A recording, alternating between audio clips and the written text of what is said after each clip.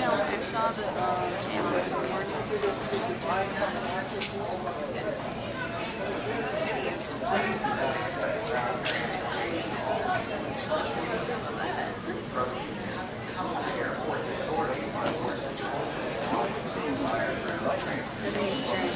telling me that you can't provide any assistance in getting in touch with the people that are interrogating him, and that's okay, and that's despite the fact that you know he's invoking his right to counsel.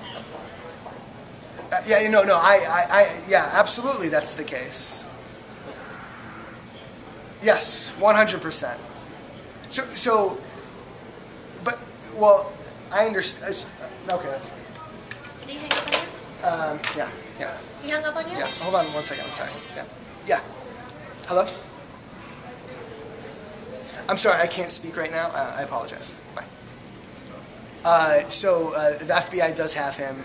They are questioning him, and no one is willing to do anything. Gulet has been, I've advised him to invoke his right to counsel.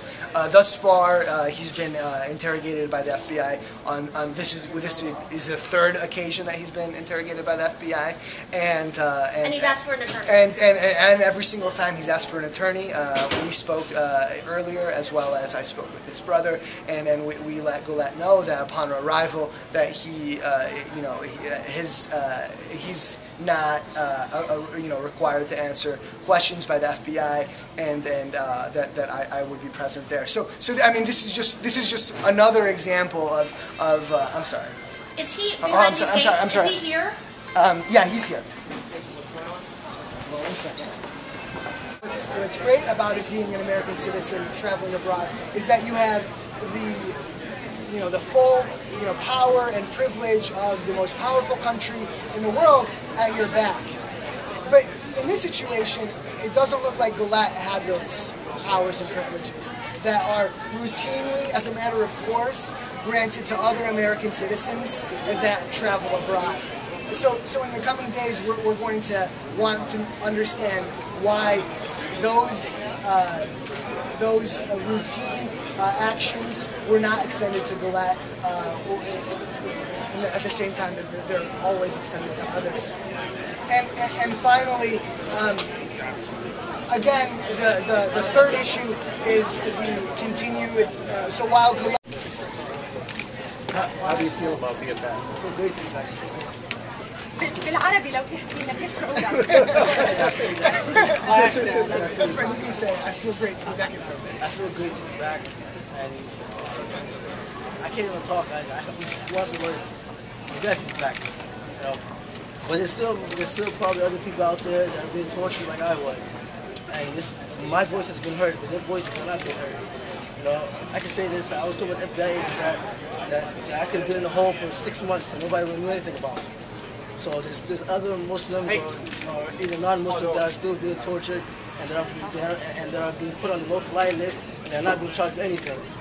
And it's just ridiculous. In America, it's 2011 and we are being harassed. This has to change. He's not going to actually take any questions. He's not going to take any questions. So they absolutely questioned him. Okay. And the FBI did. Yes. That's Here. Yes. Yes. Hold on. So, yes, the FBI did question him today here at Dulles Airport because there are legal issues involved.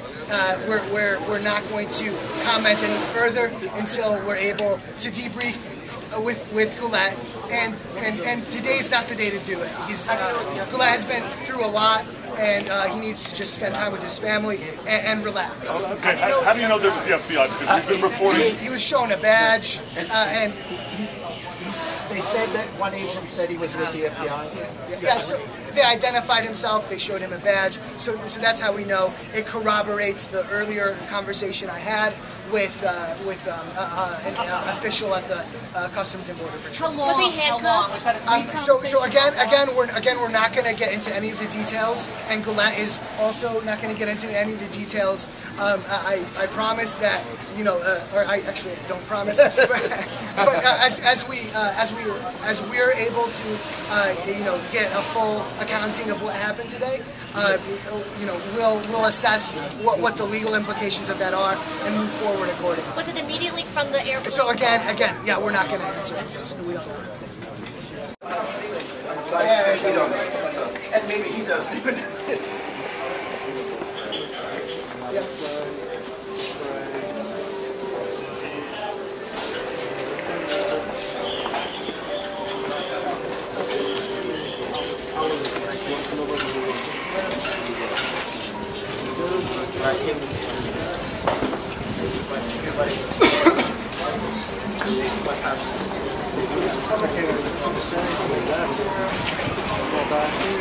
Now watch yourself.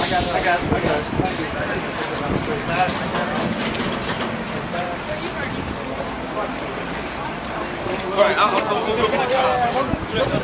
All right, guys. I think that we got enough.